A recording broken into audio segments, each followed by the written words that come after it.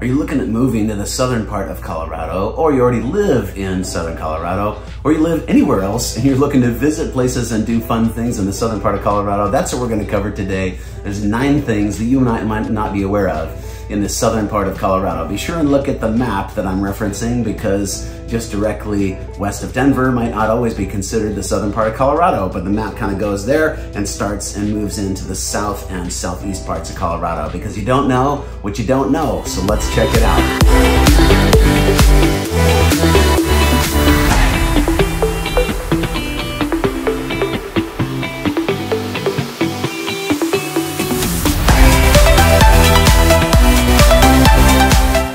I connect with people just like you every day to help them discover where to live and invest in real estate and sell property for top dollar when the time is just right for them. My name is Leif Jacobson. I'm an ex-cop turned realtor, also known as Safe Leif. If you're new to this channel, subscribe so you're first to learn about all things Colorado real estate. My contact information is below. I'm excited to hear from you. Please reach out by text, call, or email after this video, or shoot me a calendar event and I will reach out to you, whatever works best. So we're covering 9 things that you might not know in southern Colorado as far as fun places and activities to check out. Let's check them out now. The first cool and unique thing that you might not know to check out in the southern part, kind of mid to southern part of Colorado, is sledding or surfing in the Great Sand Dunes National Park Preserve. Sand surfing and sledding is something so unique that you can do in the Great Sand Dunes National Park. You use sandboards or sand sleds that are designed for sand. It's important to note that you can't use snow gear, like snowboards do not necessarily work. It's got to be designed for sand. Snowboards and sleds don't work unless the sand is wet. There's no equipment rental inside the park, and you got to rent before entering. So you need to get your gear before you go down there. You rent equipment from nearby shops, like the Oasis store. The dunes are accessible a half-mile walk from the main parking area. They say to be sure to enjoy sand surfing and sledding away from vegetated areas. And it's family friendly. The kids enjoy playing in Medano Creek, and it flows only in the spring months, but it's a really cool creek that flows right through the valley. And the on-site visitor center shares history of the area as well. The second thing to do or visit is the small, charming town of Salida, which is located 140 miles south of Denver. It's preserved Wild West buildings and retro stores on F Street are a cool attraction. It's the largest historic district in the state. There's Riverside Park along the Arkansas River. It's a perfect spot for lounging, picnicking, or exploring. There's nearby hiking options that are awesome. Water Dog Lake and Hunt Lake are a couple of those. There's also a couple 14ers, which are mountains that are over 14,000 feet. That's Mount Shavano and Tabagetche Peak. More low-key and relaxation options here are Cottonwood Hot Springs and Mount Princeton Hot Springs Resort. Mount Princeton is a local and luxury hot spring experience where it's right on the river, and you can check out their numerous pools. It's a great atmosphere, kind of a spa-like atmosphere right on the river. It's an awesome place to hang out. The third thing you might want to do in southern Colorado is to go whitewater rafting. The Arkansas River originates in central Colorado and runs all the way to Arkansas.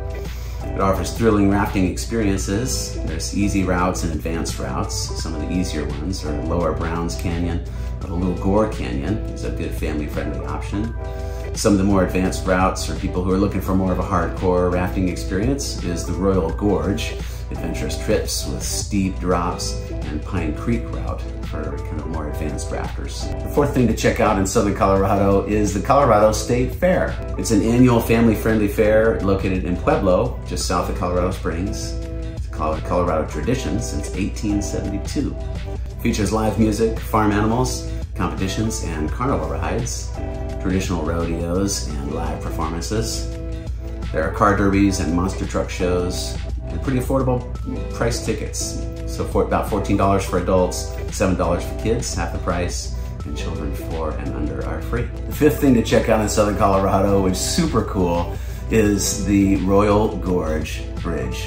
It's a suspension bridge in just outside of Canyon City, and just kind of southwest of Colorado Springs. The Royal Gorge Bridge Park is 60 miles southwest of Colorado Springs.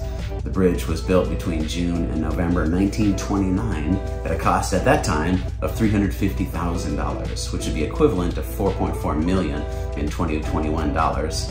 and came in $100,000 over budget, which would be today's dollars, 1.3 million over budget. The project was financed by Lon Piper, who's president of the Royal Gorge Bridge and Amusement Company of San Antonio, Texas, is where he was based. Piper hired George Cole as the chief engineer, and the bridge was completed about 6 months with no deaths or injuries, which is super impressive.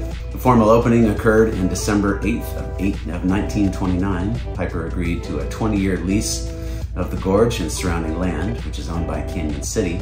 He paid a $1,000 annual fee, which would be equivalent these days to just about $13,000, to the city, which with a reduced fee of $500, equivalent to $6,300 today in some years of hardship. It's the highest suspension bridge in all of the United States at 956 feet. It's thrilling but safe engineering, comprised of 4,100 sturdy cables.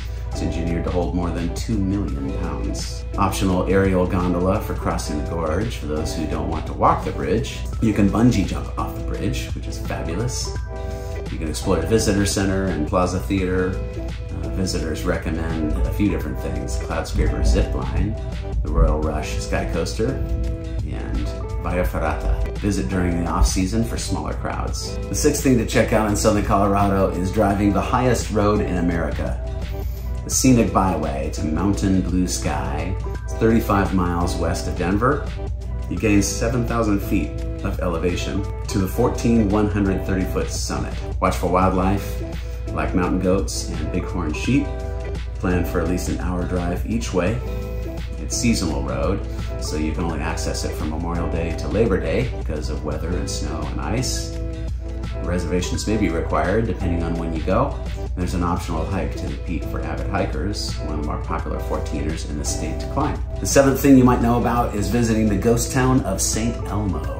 One of many Colorado ghost towns, it was left empty from mining struggles in the early 1900s. You can explore St. Elmo, to the well-preserved ghost town. Visitors should note the town is still home to a few residents.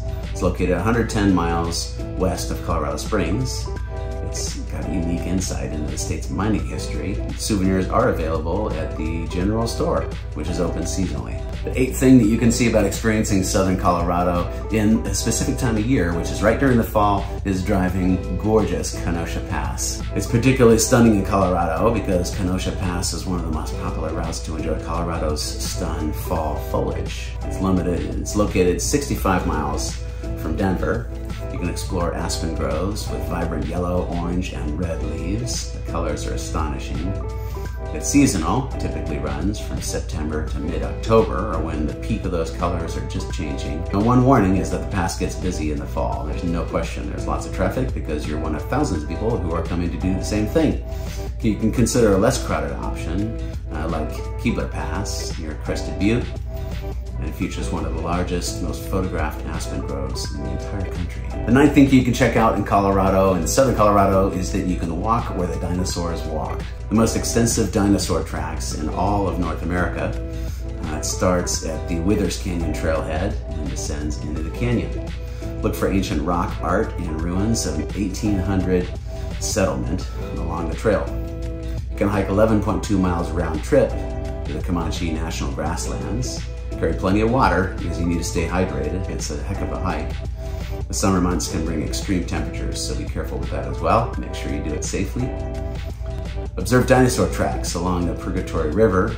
Tracks include those of long-necked herbivores and T-Rex Allosaurus. Consider taking the auto tour for a guided experience if you don't want to do it on foot. So those are 9 things you might want to check out in southern Colorado that you may not know about. I love providing information and adventures and places to explore to folks. Let me know if I missed anything that you think is fabulous in the southern part of Colorado. I'd love to add that in. Love to hear your thoughts as well, and any other videos you'd like to see covering topics that I can research for you and help you understand as far as where you want to go and what you want to do and where you want to live and how you want to live there. I look forward to doing more videos with you in the future. Look forward to hearing your feedback and input. Reach out by text, call, or email. I'd love to hear from you. Look forward to connecting, and we'll see you on the next video.